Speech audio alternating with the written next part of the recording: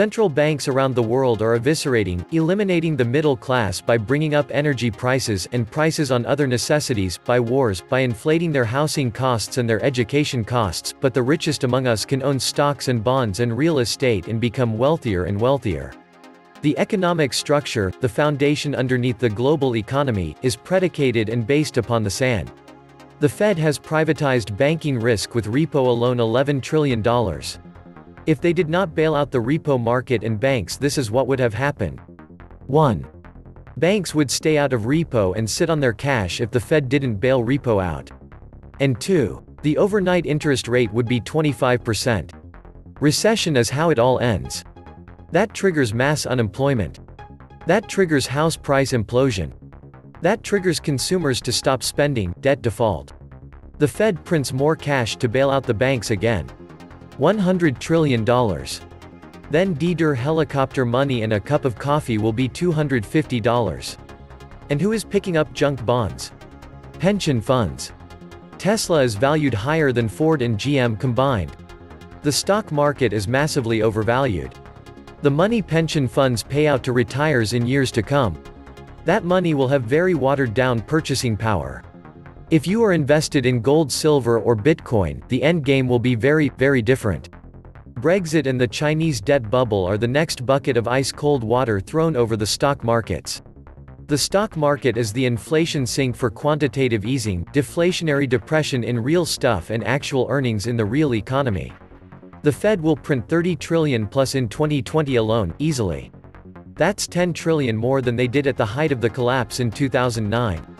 30 trillion add 15% inflation equals 4.5 trillion equals $34.5 trillion they'll need to print this year just to get through the year. And Trump just gave $1 trillion to Wall Street in bailouts on Christmas. Plus $2.5 trillion to the military. Wow, with that we could have paved all major cities in the USA with gold or simply eradicate poverty all over the world. Fed is backed into a corner, all they know is pump because it's the only stick they have or understand. So it's going to explode. I've taken all my cash out of the banking system as it's going to disappear very soon. Welcome to the Atlantis Report. You own an asset in a bubble that can buy a nice car but then only buys a cup of tea to calm your nerves after the bubble pops. That's the brutality of a bubble. Bubbles are like balloons. They burst in one of three ways. Either via deliberate pricking, inattentive float towards sharp objects, or via overinflation. So far, the balloon is not being pricked, it's tethered, and thus, not liable to dangerous wanderings, but it seems like it's being pumped up. Now, we can't reach a definitive conclusion yet, on what the Fed is doing with the air pump. Perhaps they're attempting to discern the maximum elasticity of the balloon, a perilous undertaking, or maybe they want to pump it to explosion. We can't really say just yet, but we'd simply aver that once maximum elasticity is determined, assuming the balloon doesn't burst in the determination, then the only prudent gambit is energetic and periodic air release, to restore the balloon to a state whereby only determined pricking can burst it. Concisely, don't take air pumping too far. Don't pump beyond elasticity. Else, the balloon will explode uncontrollably. And on that note, we'll say no more about financial calibration. Until winter of fallow ends. A watched pot always boils. It just seems like it takes longer, although the actual time to boil remains the same each and every time provided the inputs are consistent. The biggest fallacy out there is GDP growth. If you add in the hidden costs plus the reported ones, then the US is actually going further into debt by at least $2.5 trillion per year. That is a negative 11% growth. Add in the 1.5% reported GDP growth and you end up with an economy nosediving at 9.5% a year. This is not recessionary, it is depressionary.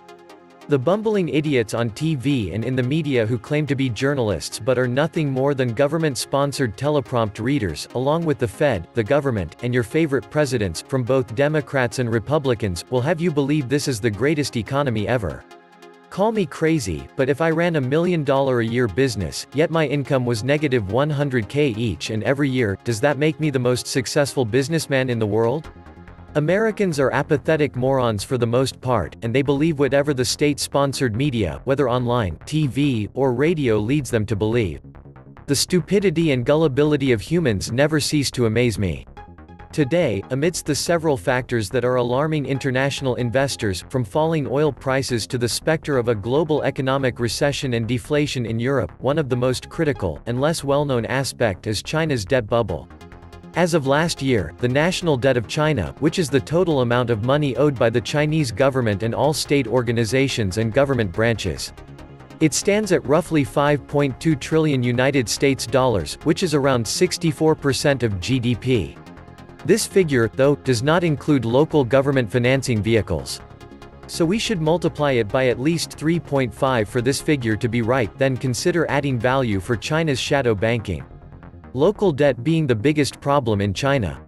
In July 2019, the Institute of International Finance reported that in the first quarter of 2019, China's total stock of corporate, household and government debt rose sharply to over 40 trillion United States dollars and is now exceeding 303% of gross domestic product (GDP), from 297% in the same period a year earlier, the IIF wrote in a report.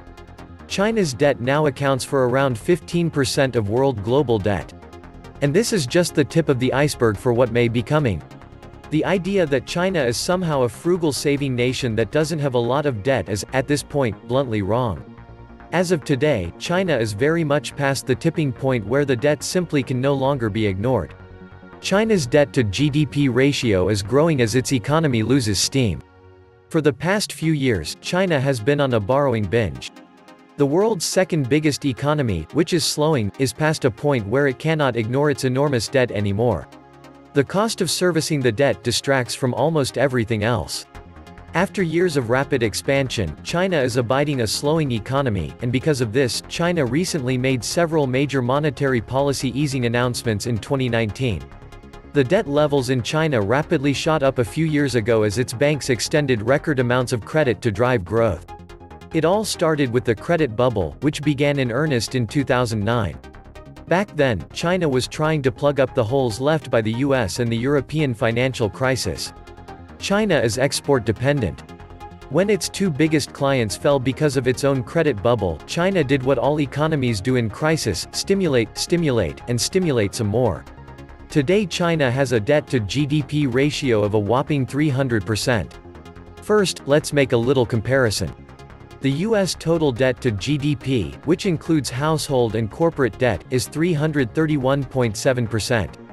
Since the first quarter of 2018, the total debt in the United States of America has risen by $2.9 trillion US dollars, bringing the entire debt mountain to an all-time high of over $69 trillion US dollars in the first quarter of 2019.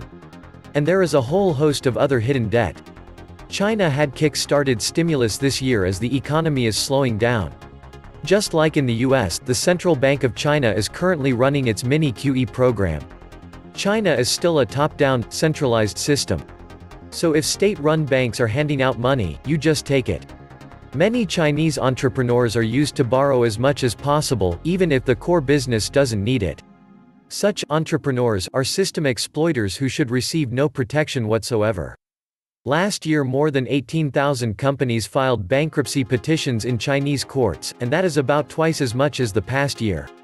In China, bankruptcy had previously been an unlikely action to take. Bond defaults likewise hit record numbers last year at 125, which was 5 times the number in 2015. So far, in 2019, defaults are running at an even faster pace. So they have basically backed themselves into a corner. Nobody has any real clue how much debt actually exists coming out of China.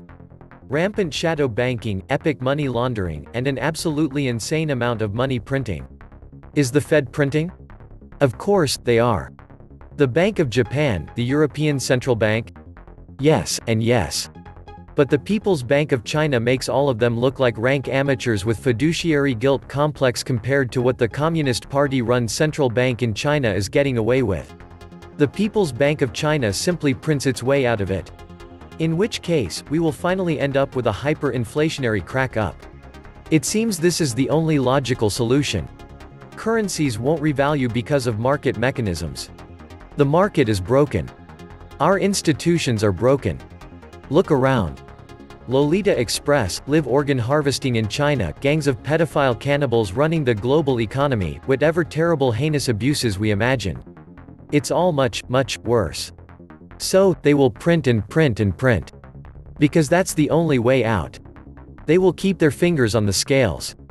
You won't know what side is up, but you better believe one thing, they are printing like crazy, and it isn't going to go on forever. And when it breaks, it will be the biggest deluge since Noah. The Chinese economy is definitely slowing down, and there are a lot of headwinds. Plenty of companies are leaving China as China is becoming a much harder investment case for several reasons. The downward pressure is growing due to the global economic growth, with decreasing trade and investment, increasing protectionism as well as other headwinds facing the domestic economy. This slow-motion train wreck is gathering speed. It's 1929 on steroids in China.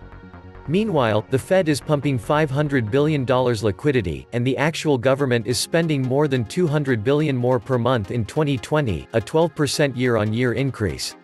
This is an infinite Ponzi finance in a financial perpetual motion machine. Modern monetary theory will inevitably morph the defective parts of the reality-defying machine and make them work. Utopia nowhere, no place, here we come. How anyone is buying this fake trade deal and that China will ever buy more than a token gesture of our agricultural products is beyond comprehension. But none of that matters here. What matters is the narrative. And as long as the stupid sheeple but the narrative, that's all that matters. Very few are prepared for what's coming. There are now riots in Brazil and Argentina because of increased food prices. That's a fast reaction to the food exports to China. If China buys more agricultural products, food inflation will kick in. Should $50 billion in agricultural purchases in a year or two, depending on what swamp pimp you're listening to, mean $5 trillion in market cap? I've tried to point out to all those deluded into thinking that better corporate deals for American globalist corporations in China do nothing for them, but it doesn't sink in. The whole trade deal is comical. $25 billion a year in agricultural purchases in a $23 trillion economy is nothing. The Fed will purchase $60 billion a month in government debt for the foreseeable future. Perhaps that's why these clowns pretend that a trade deal actually means something. Kind of like the Impeachment Act. All shows to distract from what's really happening. More centralized confiscation and consolidation through counterfeiting. Bottom line, this whole thing is going to blow up at some point. Trade Bitcoin. And also, keep investing in gold and silver. This was the Atlantis Report. Please like, share, and subscribe. Thank you.